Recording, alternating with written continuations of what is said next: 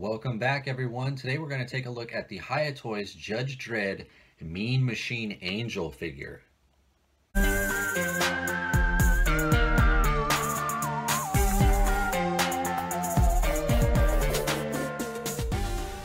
to the party, pal! All right, let's take a quick look at the packaging. We've looked at a couple of these now, and it looks like it's their standard Judge Dredd packaging. It has the badge or the shield in the background behind the figure. There is a figure stand back there. It doesn't look like this figure comes with any other accessories except for the stand. The figure is right up front. Let's see here. There is a rendering there from the comic book of the character. And then the back is pretty standard, not much there. Hiya Toys, 2000 AD, Hiya Toys. There's the Judge Dredd. It is in their exquisite mini line. There's not much to this packaging. I do like it though. If you're a mint on card collector, this is probably not the easiest one to store because of the shape of the packaging, but I am not for this line, so we're gonna rip it open and see what we got. All right, guys, so here is the Mean Machine Angel out of packaging, and here is his figure stand. I was correct, there are no other accessories that come with this figure, just the figure stand and the two connecting H or I pieces. It is a very nice stand. It's well painted, well sculpted. They do connect. I've found that the figures don't necessarily need a stand to stand up, but I know if you have them on a shelf or anything, it is nice that they include this. There is one peg on the stand. Now here is the figure, and I've had him out for about 5 minutes now, and he is a pretty good figure. He's not without his flaws, but I think his positives outweigh his negatives. So let's start with the positives. This guy's got a great sculpt. He's got great paint applications and the subject matter. You know, this guy's a bad guy. He just looks bad. He's obviously from Judge Dredd, so he's a science fiction type character. But I can also see this guy being used as in your G.I. Joe or your Eagle Force Riot guys. Maybe he's in a experiment. He's a soldier, a failed experiment, a failed soldier experiment. You know, maybe he works in Dr. Mindbender's lab. So I think you can use him in your sort of military aspect. You can use him in obviously your science fiction. And he's such a unique character. There's not too many characters with one arm that are big robot arms like this cyborg type characters. But he's got great paint, all the shading throughout his clothing. He's got chest hair, that facial hair. He's got that little beard on him. He even looks like his back to his front.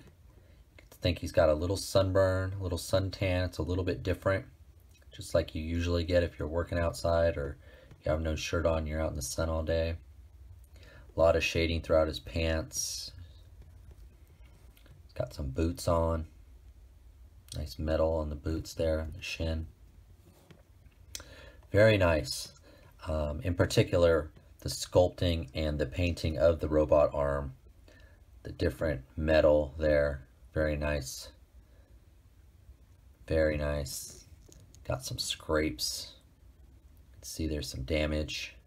He's used this arm. He's done some damage with this arm. He's probably committed some crimes with this arm, right? Yeah, he's definitely a bad guy. That grimace on that face there. Got some teeth showing. So those are really the strong points of this figure. I'm going to go over articulation now, and that's where he lacks a bit.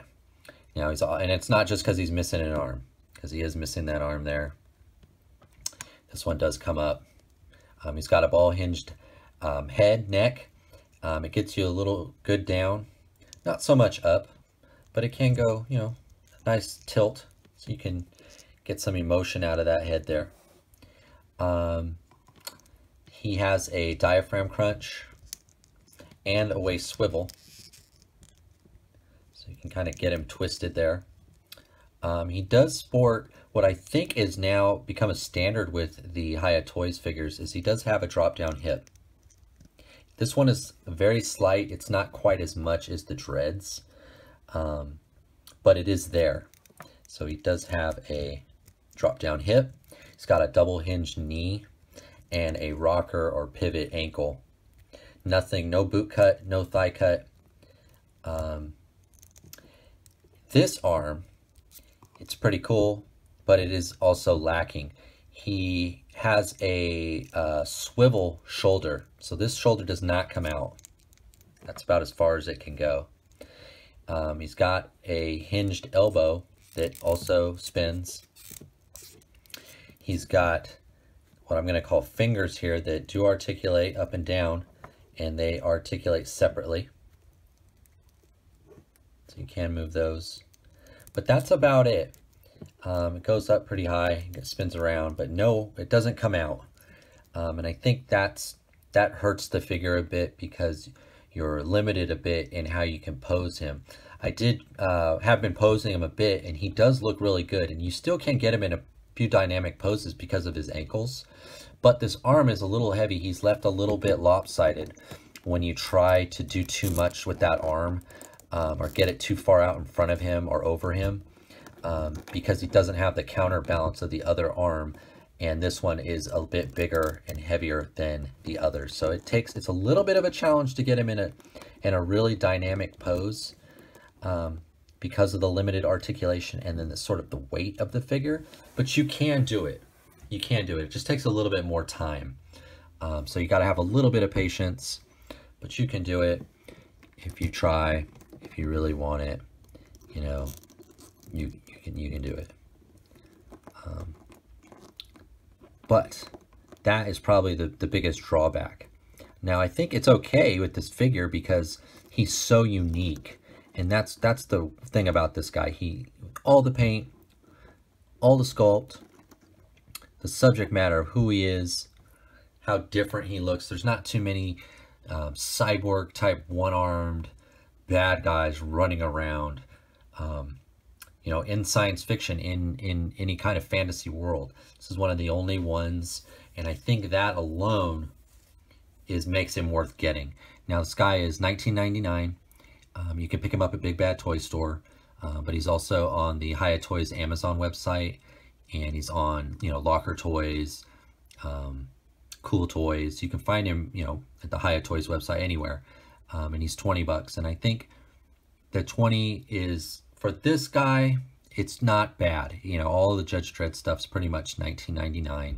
This guy's not any different, but I do think he's worth it because of the uniqueness of him. You know, he's got just enough articulation, but the subject matter, the sculpt, the paint, it does make this guy worth picking up. So I can recommend him. All right, before we go, let's take a quick look at some size comparisons here. So let's stand this guy up right here in the middle. Let's put his arm down. Kind of just stand him there. When he's in a sort of static neutral pose, he's pretty easy to stand up. It's just when you have that arm kind of leaning out around him. Here is a Fortnite figure. Here is a Star Wars Vintage Collection figure. Here's a Joy Toy Padre figure. Let's put Padre right there. So you can see he's right in line. Let's get Anubis out here because Anubis is going to be bigger. This is a Acid Rain NX 2179 Anubis. If I can get Anubis. Oh. Let's get Anubis out there. He's a little bit taller than everybody. Whoa, but he is a larger figure. This is Padre. We've got, I think it's Baron Von Chill from the Eagle Force. As you can see, he's just 4 inches. He's right there at 4 inches. And here's the Modern Texas Ranger that I just opened up from Chicken Fried Toys Dime Novel Legends. And you can see they all match up pretty well. Let's take the hat off him because that gives him a little bit more height than he actually is. As you can see, he's right about 4 inches. I think the only figure smaller than him, well, actually, he's a little bit shorter. He's a little bit shorter than Baron Von Chill there. And he's a 4-inch, and so is the Ranger. So he's just a tad taller than the Boba Fett, which is a 3.75. But he's just right in line, guys. He's perfect size. He's 118. He's 375. He's perfect. He's going to fit right into your world building and whatever else you're doing. Except for, you know, Anubis, of course, is bigger. All right. Well, that is the overview of the Judge Dredd Mean Machine Angel. Hope you enjoyed it. It was a lot of fun. It's a very good figure. I can recommend him, like I said. Thank you for watching. I'm going to take some photos now of him. Please remember to like, comment, and subscribe, and I'll see you next time.